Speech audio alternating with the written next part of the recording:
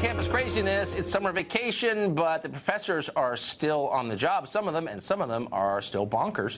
At Montclair State University, a professor has just been fired after saying he wants both President Trump and Senator John McCain to die.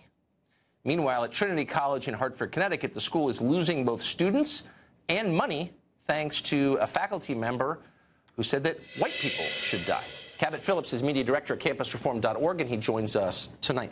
Cabot, thanks all for coming on. You keep track of this stuff, so we don't need to go completely crazy of following it as carefully as you do. What's going on at Montclair State? This is just another example of how, yes, professors have the right to say these outlandish things, but guess what? We, as their employers, aka taxpayers, have the right to hold them accountable. And this professor who said that Trump deserves a bullet in the head, John McCain needs to die because of his health care vote, he's now playing the victim card, saying they're restraining my academic freedom. Not realizing that academic freedom is not some blanket thing that protects you from your employer holding you accountable for your phrases and things that you're saying on social media. And also, it's important to remember, these are professors. These are people molding our next generation. They should be held to a higher standard than, repeating things sounding like the comment section of a Huffington Post article, okay? This is a professor we're talking about. Well, it's just dumb. I mean, there's no, you know what I mean? It's not, it's no plenty discourse. of people reach conclusions I disagree with, but, they reach provocative conclusions. They're interesting. Yeah. Go die? Yeah. I mean, that's an academic debate now? That's what we see. It's a result of the discourse pushed by the left. When you label an entire segment of society that you disagree with Nazis and fascists, it becomes socially acceptable and almost morally reprehensible to not say these violent things against them. Of course. And so are we really surprised to see this kind of rhetoric? And this professor being fired, it's not like we're losing some literary scholar, some historical, heavyweight. This was a guy who was there to teach a course on the life of Beyonce.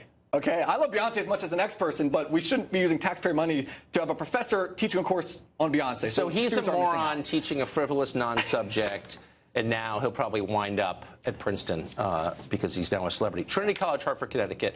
I went there. A couple months ago, they had a professor called Johnny Eric Williams post a Facebook rant by somebody else saying that you should let white people die if you ever see them in trouble, and he put a hashtag at the bottom, let them effing die.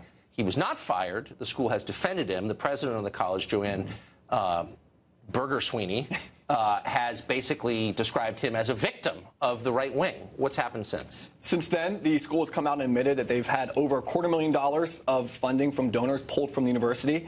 And they've had numerous students say, I'm not going to attend the school because of the way you handle the situation. And what it is, it's market forces at work, where as a light is, being shined on these kinds of things. Parents are saying, I'm not sending my kid to that university. We cover the same thing, Leadership Institute's Campus Reform, how Missouri, ever since that free speech debacle, they have empty buildings full of empty dorm rooms because students just aren't attending. But what's so interesting in this specific case, so here you have a professor with tenure who's an open racist endorsing violence. These schools are famous for being worried about the safety of their students. Has Trinity College, to your knowledge, begun an investigation to determine what this guy was like in class? If he was going to write this in a public forum online, how did he treat his students? Absolutely. We've seen multiple students come forward and say this is indicative of the environment that is in his classroom. If you go and look at his Rate My Professors, a lot of the students are saying, well, he's a good professor as long as you keep your mouth shut and just kind of go along with what he says. That's the opposite of what a classroom should be. A classroom. But has the school, to your knowledge, has the school conducted an investigation? Right. So they don't even want to. They have not investigated. He is currently on, administrative leave. He'll be back very soon. Let's be honest. If this person said anything against a Democratic senator or a Democratic president, they wouldn't have a job. They'd be out of a job in a day. If Trinity sends me a fundraising letter, I'm just going to call directly back to the fundraising office and just laugh on the phone before hanging up. No way. Cabot, thanks for joining us. Thanks for having me.